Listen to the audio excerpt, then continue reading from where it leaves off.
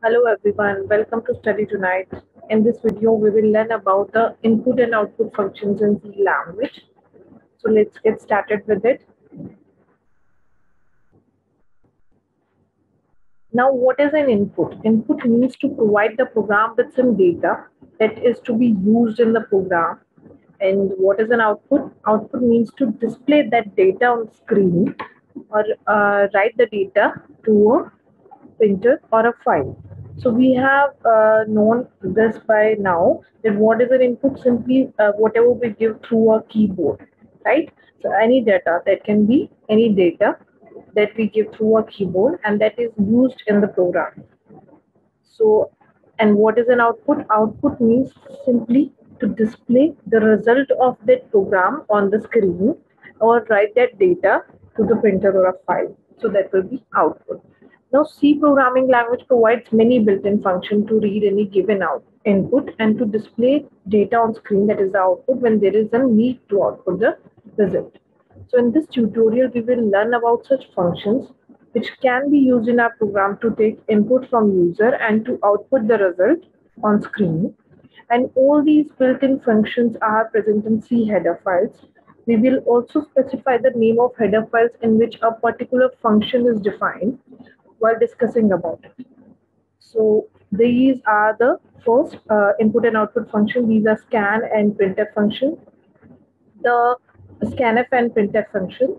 The standard input-output header file named stdio.h contains the definition of the functions printf and scanf, which are used to display output on screen and to take input from user respectively.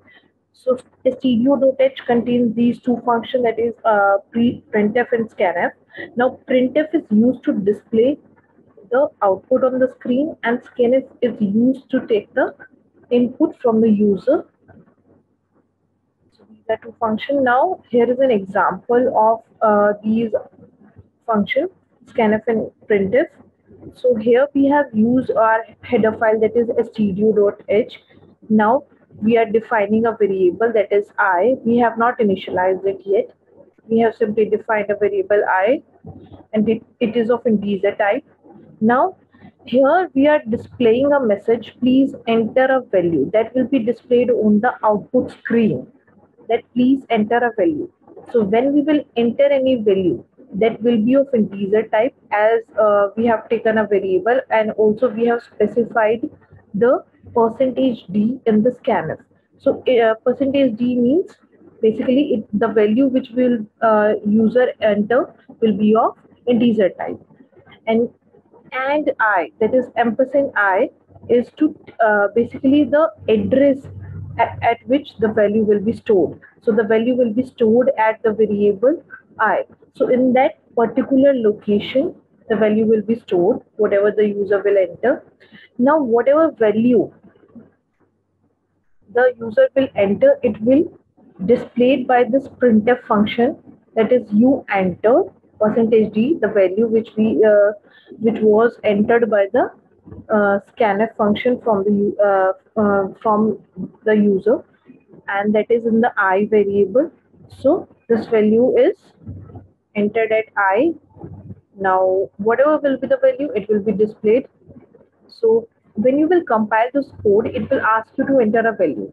When you will enter that value, it will display the value you have entered on the screen. Now you must be wondering what is the purpose of percentage %d inside the scanf or printf functions. So it is known as a format string, and this informs the scanf function what type of input to expect. And in printf, it is used to give a heads up to the compiler what type of output to expect. So if it is percentage %d, that means it is a integer type. If you will write percentage %f, that will be of float, basically the decimal type, right? So here are the format strings and what are the meaning of these different format strings. So percentage %d, it scan or print an integer as signed decimal number. Now percentage %f, scan or print a floating point number. Percentage %c is to scan or print a character. Percentage %s to scan or print a character string. The scanning ends at white space, right? So we can also limit the number of digits or characters that can be input or output. Now, by adding a number with the format string specifier, like if you enter percentage 1D, or you simply write percentage 2D, 3D, 4D, that depends, or percentage 3S. Percentage 1D, the first one means a single numeric digit, and the second one means the three character. Character is basically the string which we are taking with the help of S. Now it will take only the three character of that string. Hence, if you try to input 42, while scanf has percentage 1D, so it will only take 4 as the input, and it will not take 2 as input, as it will take only the first digit and not the second one. And same is the case for output. If you will display the output through that percentage 1D, so it will show only 4 and not 2. Now in C language, computer, monitor, or printer, etc., these are output devices and these are treated as files. And the same process is followed to write output to these devices as would have been followed to write the output to a file. Now there are some points to be noted that printf function returns the number of characters printed by it, and scanf function returns the number of characters read by it. So here is a variable I in which we have printf function that is it taking study tonight. Now study tonight has how many characters? 1, 2, 3, 4, 5, 6, 7, 8, 9, 10, 11, 12. So in this program, printf study tonight will return 12 as result, because it is taking 12 characters of study tonight, and it is taking it in the variable which is of integer type, which will be stored in the variable I, because study tonight has 12 characters. So I will have the value of that is 12. Now there are some other functions other than the printf scanf also. So you'll see that, and these are some functions: getchar and putchar function. Now what does a getchar function do or putchar function do? So the getchar function reads a character from the terminal and returns it as an integer. This function reads only single character at a time. You can use this method in a loop in case you want to read more than one character. And the putchar function displays the character passed to it on the screen and returns the same character. This function too displays only a single character at a time. In case you want to display more than one character, you will use putchar method in a loop. So while we are talking about loop basically does like it takes the input multiple times. Basically, it works until the condition is true. So if we want to take many characters, so we'll use putchar.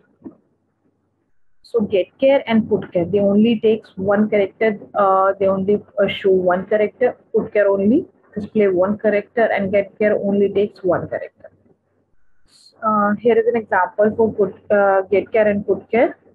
So in this we have taken a variable C, and we have printf statement to enter a character. This will be displayed on the output screen, that enter a character. Now C. So whenever we will enter a character, it will be stored in C, as the getchar function takes one character, and it will save it in C, because C has assigned the value whatever in the getchar. Now putchar C. So C has the value which was passed in getchar, so it will show through the putchar function. So putchar function is showing that value which is in the C. Now when you will compile this above code, it will ask you to enter a value. When you will enter the value, it will display the value that you have entered.